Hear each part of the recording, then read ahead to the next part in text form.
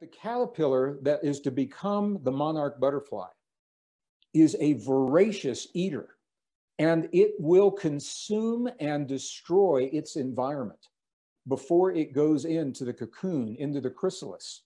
And if you believe that we follow the natural rhythms and patterns that nature is showing us, it's a beautiful analogy for what we have done here on planet Earth. We have consumed almost to the extent where we cannot consume much longer. But the caterpillar goes into this state where everything breaks down into chaos. If you were to look inside, it's mush.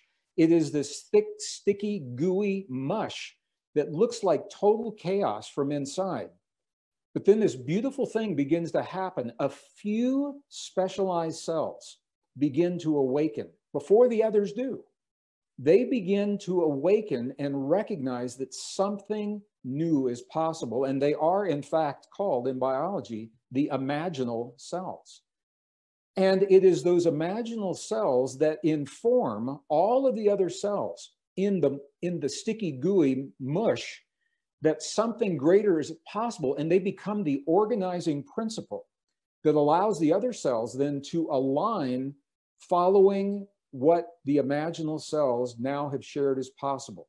Everyone in our audience tonight, everyone tuning in, everyone on this panel, and many others that may not even know are the imaginal cells in our collective awakening.